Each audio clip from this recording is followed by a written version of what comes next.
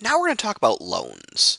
And these loans that we can talk about can be in regards to cars, homes, or anything that you're going to make a regular payment on when the bank started off loaning you a big lump sum of money. Now, as you look at this formula, it should look very, very familiar. It should look identical to your payout annuity formula. It's exactly the same thing. The only difference is the money is going in the opposite direction. Instead of the bank holding your money and giving you interest as you take money out from the bank, it's going the other direction. That you're holding the bank's money. The bank starts off giving you a whole bunch of money, and you are slowly paying it back to the bank, but they're charging you interest instead of giving you interest. So it's literally the exact same thing as long as we identify that the D in this case is the payment amount and the P sub 0 is the loan amount. And as long as we identify that, it's literally the exact same formula. So let's look at this first problem. You want to buy a car that's 25 grand. The company is offering a 3% interest rate, it's pretty good, for 36 months or 3 years. What will your monthly payments be for this car? Well, our goal is to solve for the monthly payments, so we can do similar to what we had done with annuities. Say, let's solve this by multiplying both sides of the equation by R over K over 1 minus 1 plus R over K to the negative NK. And again, just like before, the idea here is that here on the right side, the RKs would divide out. It would be on the left side with the P sub 0. All that would be left on the left, or the right side rather, is the D. And so when we multiply on the left side, we're going to get the P sub 0 times the R over K. And on the bottom, we're going to have this 1 minus 1 plus R over K to the negative NK. And now we're just going to plug the numbers in. We're going to say the initial amount is $25,000. The interest rate is 3%. The K, or the number of computations, we're looking at the monthly payment, so this is going to be 12. All over 1 minus 1 plus 0.03 over 12 to the negative. We're doing 3 years, so remember that the capital N is always in years, times the 12. And now we already have practice typing this kind of formula in because we did the same thing with payout annuities. So we're just going to start off with a fraction. 25,000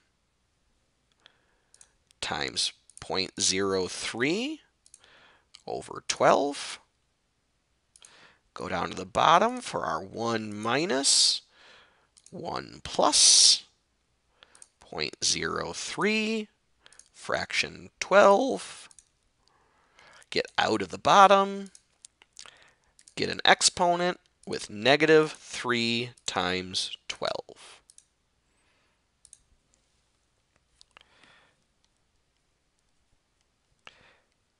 On first glance, this might seem like an extremely large car payment for a $25,000 car.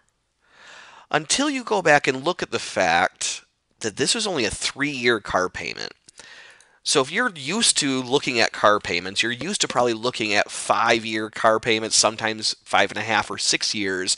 They even make 7-year car payments. And that's how they get your payment down more, but you're paying a lot more in interest then.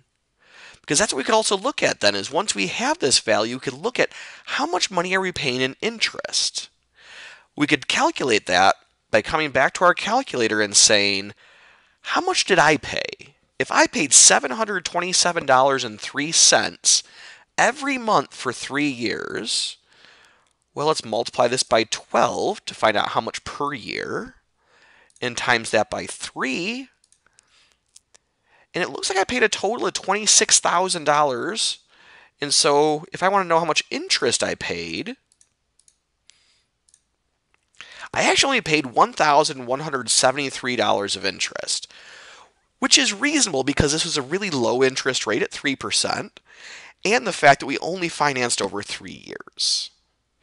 Try to do that same calculation when you start to look at 4 or 5% interest rates and you finance over 5 or 6 years. As you're going through the homework, even if it's not asked of you, try to do that. Try to play around with looking at how much interest am I paying on this problem, and really consider that. It's interesting to start looking at this from a good finance person standpoint. Say, I want to be a good consumer here and really think about where my money is going. So now let's look at using the loans formula a little more directly. So the Small Business Administration officer's business loans at 4.8% interest compounded monthly for 10 years. If the owner of a restaurant can afford monthly payments of $850, what's the maximum amount that he can borrow with this type of loan? So in this case, the amount that he can afford to pay, that's the D value. So in this case, we're kind of plugging in directly that we can say 850 times 1 minus 1 plus. Now the interest rate in this case was the 0.048, so 4.8%. And this was monthly, so K is 12. And he was going to do this over 10, let me make sure because I kind of scribbled over it. Yeah, 10 years. So we were looking at 10 years, again monthly, so K is still 12. And then over 0.048 over 12. And once we have all those numbers, it's just a matter of plugging into the formula. Start off with the fraction bar. Hopefully you're getting good practice with this by now, because that's really the key to a lot of this this module here is just typing stuff into the calculator correctly. If you can master that and understand which formula to use in each situation, you will be golden.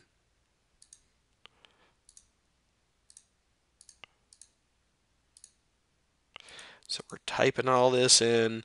We're done with the exponent. Oops, I forgot an end parenthesis here in my handwritten work that I should probably put in here. Now we arrow down to the bottom to type our 0.048. Turn that into a fraction that's over 12. And we have a loan amount of $80,000 and then 882.57. Now, one of the things I would personally do to kind of make sure this makes sense is I would look at how much money this person is paying back. And I would say, hey, if I put $850 per month, well, timesing by 12 would get me how much per year. Timesing by 10 would say, all right, so I'm paying back $102,000. I'm borrowing $80,000. So it's reasonable, but it also shows you that, man, I'm paying like almost $20,000 of interest. That's a lot. So we got this $102,000 that we're paying back. $80,000 is what we're getting.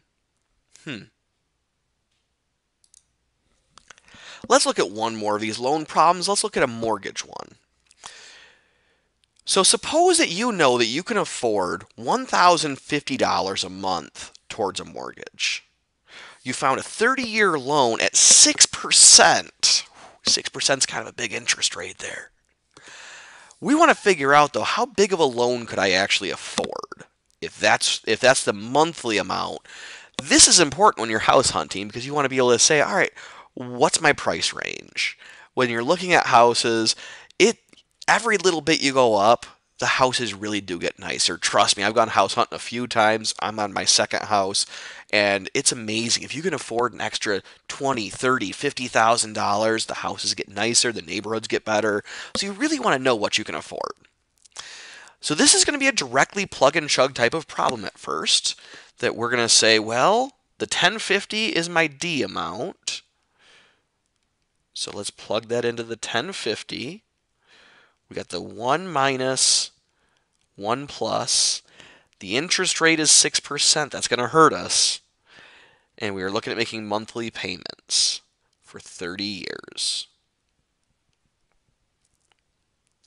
Interest rate again was 6%, and it was monthly. So if we get the trusty calculator out and let the moment of truth come as we type this out, we're crossing our fingers for a really nice house.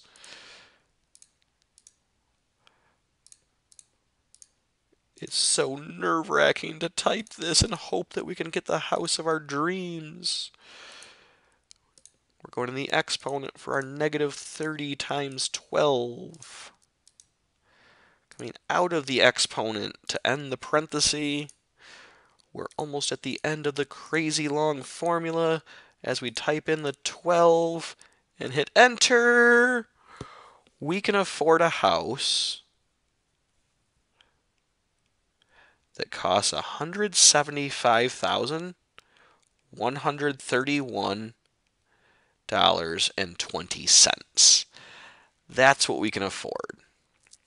So what we're going to look at now is we're going to look at how much total money are we paying our loan company, our bank here. So we were giving them $1,050 a month.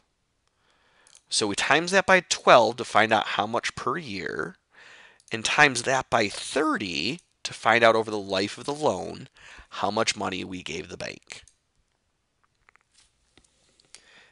If we bought a $175,000 house, we gave the bank $378,000.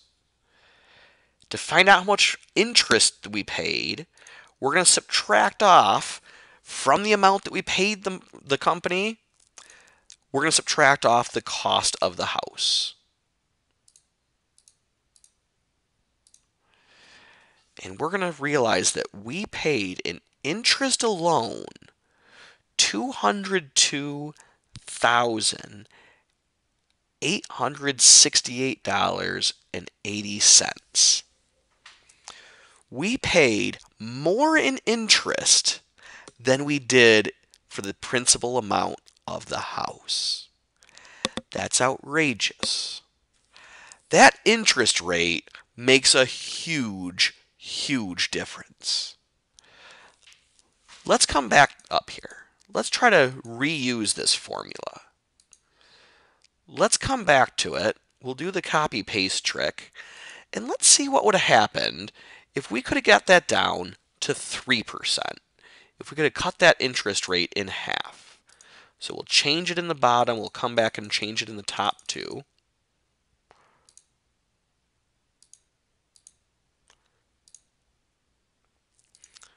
So if we can change that to a 3% interest rate,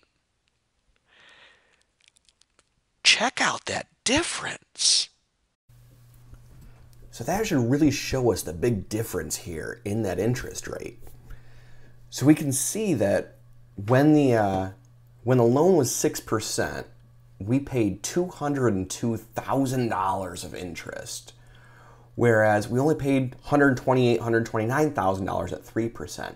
That's a difference of $74,000. We're able to afford a much nicer house. And if you look, that's close to a $75,000 nicer house that we can afford just because of that interest rate. So hopefully this goes to show that when you're shopping for a home, you really want to try to get the lowest interest rate possible. It can make a huge difference in how much you're paying and therefore how much you can afford. So definitely shop around on your interest rates. Don't just take the first offer that you get.